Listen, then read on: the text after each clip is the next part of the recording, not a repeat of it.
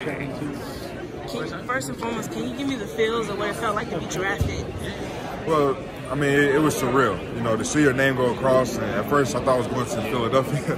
Then I got traded to the Wizards, which is a blessing. And, you know, to see it, you don't really realize what that means with your name being called until after the fact, when you go through the rest of the process and you see how hard it is for guys that aren't drafted and guys that are drafted, and just see the different, you know, mindsets guys have.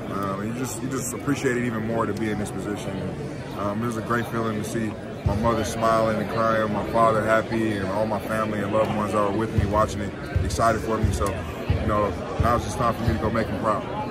You've been playing basketball for years, but do you have any nerves, you know, coming into the professional league? Always nerves, because, you know, like you said, I've been playing for years, and I've been watching these guys for years. So, you know what you're going up against, but at the same time, I think it's just it comes a point in time where you have to realize that you deserve to be here, and you're here for a reason. No matter who's the best and who's not, you're on the floor with these guys, and that just says a lot in itself. So just going out and compete, learning from some of the guys that I looked up to, and but also just going to compete. You know, that's the biggest thing, is just competing at a high level. Any big expectations for the season going forward? Just winning more games than they say we won't. That's the biggest thing. That's all it's about. It's just doing what no one says we can, and that's not winning the NBA championship and all of that, being unrealistic with the talent that we have, but we have young talent, and it's not saying that we can't develop and build a culture and a foundation that can help us in the long run and for years to come. And one last question, as you notice, the Mystics are in the finals.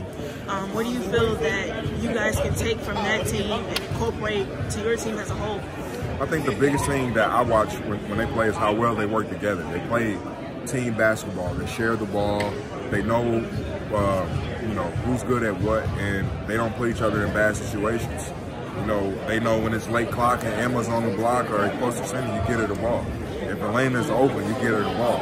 And, you know, and everyone plays around that, and they fit in perfectly. And it's because of how much they care about each other or how much they care about the goal that they're trying to accomplish, and that's the championship. So, you know, just learning from them, I would just say the togetherness and them executing. Their execution is amazing, especially on the defensive end as well. So just taking those things away and continue to watch them and cheer them on as they go through this process.